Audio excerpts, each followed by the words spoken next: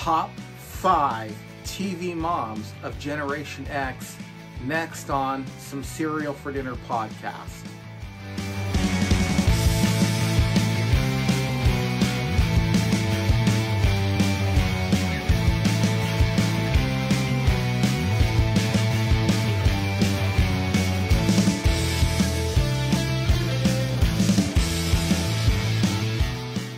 Hey everyone, welcome to Some Cereal for Dinner. I'm your host, Ian C. Today we're going to be talking about the top 5 moms of Generation X, in my opinion, of course. So before we get to that video, let me just give you a reminder to like the channel, subscribe, or like this video, subscribe, hit that bell notification, share it on your favorite social media. If you've already done that, I just extend a great thanks to you. Thank you so much for doing that. It really means a lot. If you want to go that one extra step and donate some of your hard-earned cash during this time, you're more than welcome to do that. We will provide a link to our Buy Me a Coffee page in the description below so that you can donate some funds to see us improve here on this channel. Again, I'm just dedicated to sharing with you the nostalgia of growing up Generation X, of maybe a little before, maybe a little beyond, but that's the basic idea of what we're doing here on this channel.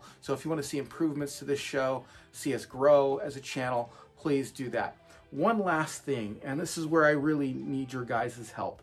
If you're a fan of this channel at all, I'm actually, you know that I've gone through a name change once. I was Cereal for Dinner, and then I realized there was a podcast out there called Cereal for Dinner, so I changed it from Cereal for Dinner to Some Cereal for Dinner podcast. I'm actually thinking of changing it again to Retro Cereal. So I don't know if you know, just leave a comment in the description below if you like it. One of the reasons I'm considering it is, again, for two reasons. There is a channel called Cereal for Dinner. There was a podcast. They haven't done anything on it in a long time, and I changed it, but I don't know if I've changed it enough to not do any copyrights or anything like that, and I certainly don't want to get sued or anything like that.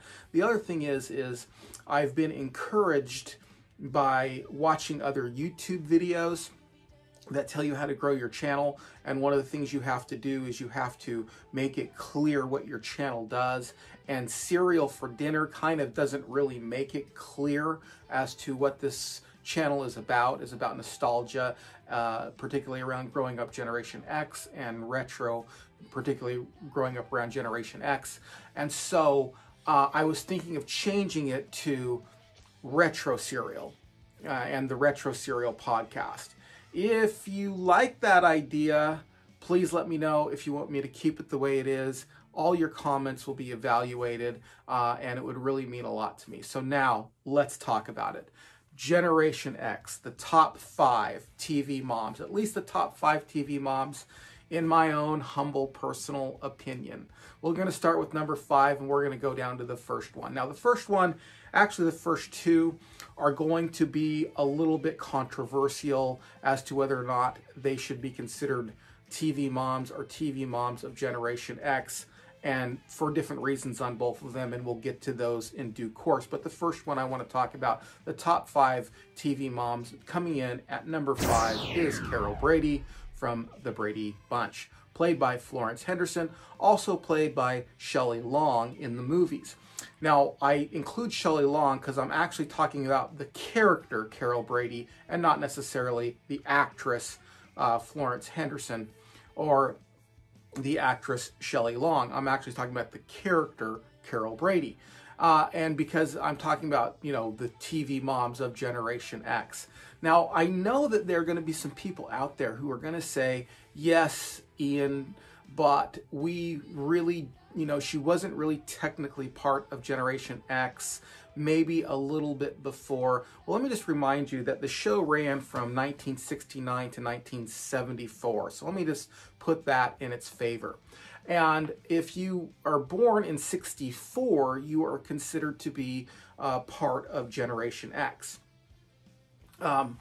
Also, so yes, I mean, it would be early Generation X, But if you go to 1974, that puts you squarely in Generation X. And let me just say that that as I was growing up, it was an influence on me, because although I was watching it kind of in reruns, it was still a big influence on me, and she was still a big influence on me as a television mother. I remember in one particular episode, and this is really a heartwarming situation, where the youngest Brady, Bobby Brady, was having a hard time, and the character Carol Brady was comforting this young child, and Bobby said, you know, you care about me even though I'm a step.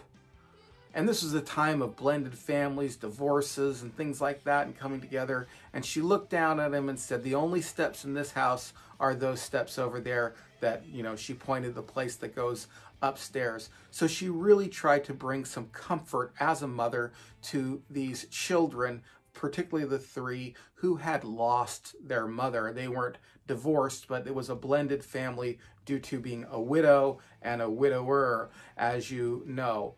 And so Carol Brady brings it in for me, because even though it would have been at the very beginning of Generation X, it does overlap into Generation X, and it was pivotal to those of us who grew up Generation X. So with that controversy kind of aside, I just have to say she was very influential to me as far as a TV mother is concerned. Number 4.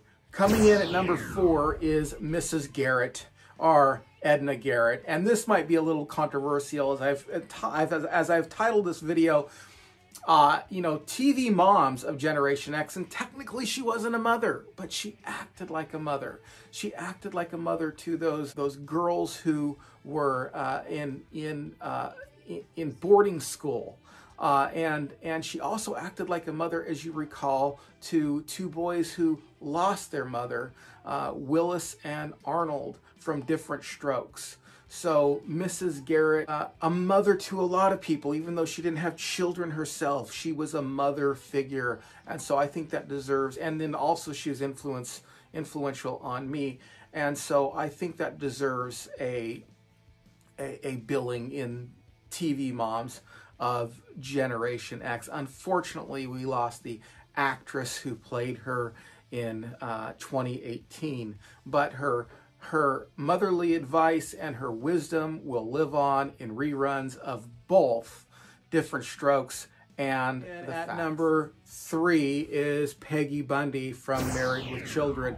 Married with Children ran from 1987 to 1997. The part was played by Katie Seagal, and she did an amazing job. And if you know the backdrop of Married with Children, it was supposed to be the anti-Huxtables.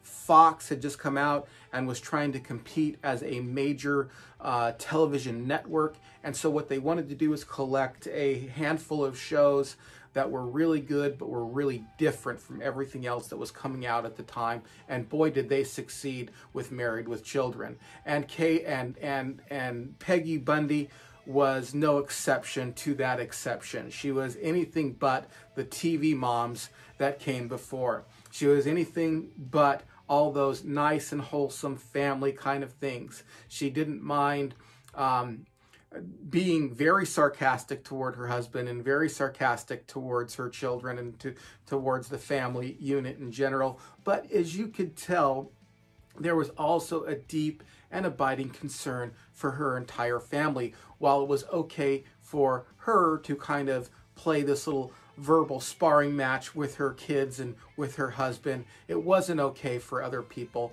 That was inside the family, and she was very protective of her children and her relationship with her husband.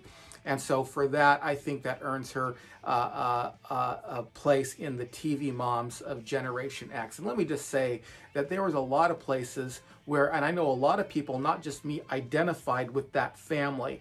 Of course, there were some exaggerated ideas or exaggerated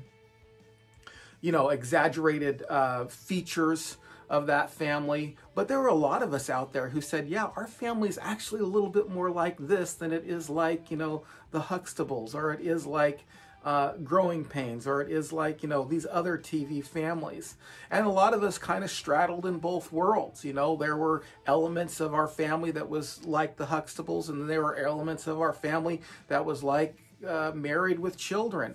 And so for that, again, I think she deserves a listing on Generation X TV Moms. I don't think you can think of Generation X TV Moms without thinking of Peggy Bundy in some respects.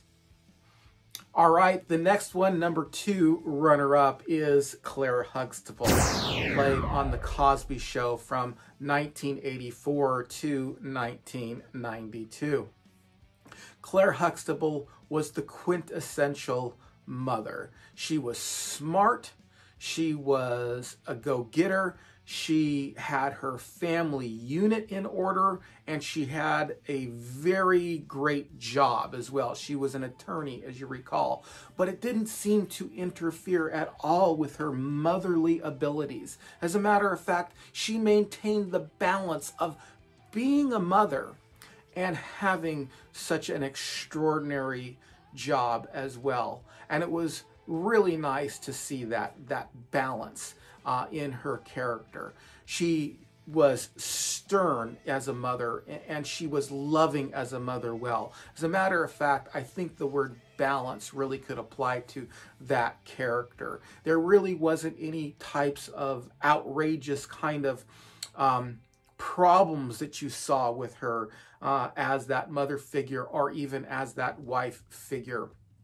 She played the part beautifully as this television mom. She was able to be the wife to her husband that she needed to be, and also be the mother to her children that she needed to be, and express the right amount of discipline as well as the right amount of love. You knew where the boundaries were when it came to her. You knew where the lines were when it came to her. And you knew that if you crossed those lines, well, yes, there would be hell to pay, but you knew that you weren't going to lose her love as a mother. And for that, she ranks actually number 2 on my influence as TV mothers. I just absolutely loved that character.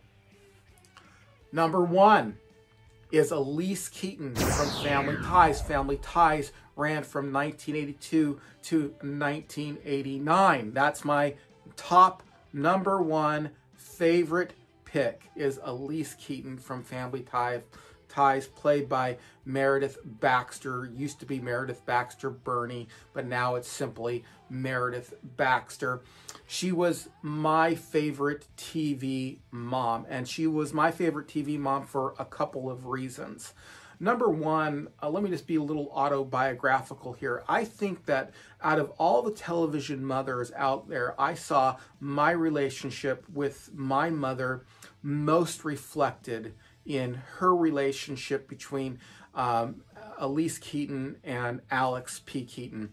I identified with that. Now, I was not anything like Alex P. Keaton. Alex P. Keaton was a geek. He was really good at school. But the connection that those two had, I really found a reflection in my own relationship with my mother, unlike any other relationships between mother and son out there.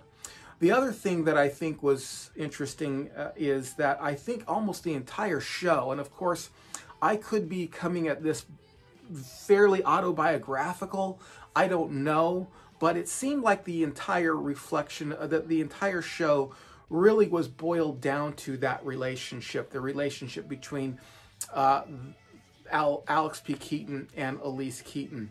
And that there, of course, there was other, intense stories. There was other really involved plots. There was other really important relationships.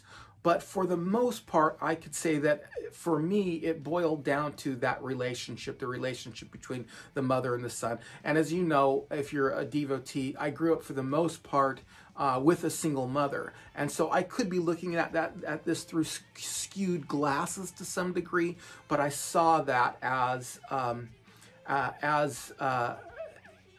a main theme of that show, that there was this relationship between the two that that seemed to reflect my own relationship, and that the television show really revolved around that relationship itself. The other thing that I liked about the show, and that why I put it ahead of the Cosby Show or ahead of Claire Huxtable, is due to the fact that they didn't seem to have it all together.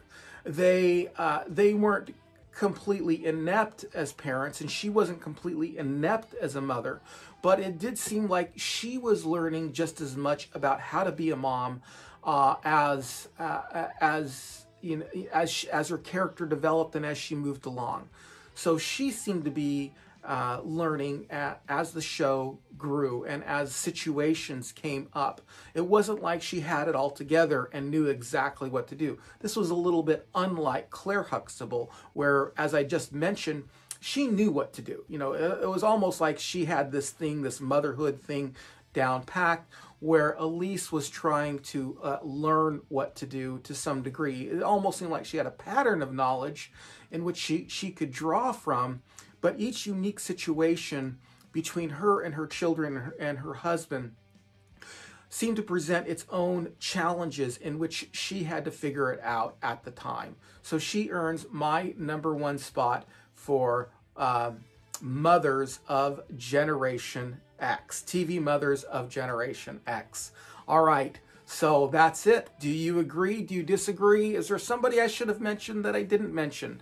Of course, when you're doing a video like this, there are a lot of things in my mind that I think about that I think, boy, I wonder if people are going to mention that, or should I have mentioned this person? But again, this is just from my own perspective. So let me know if there's anybody I should have missed. What's your top 5? And please, once again, make sure that you like, comment, subscribe, share this on your favorite social media. It would mean so much to me. Go to the link below, do that buy me a coffee thing.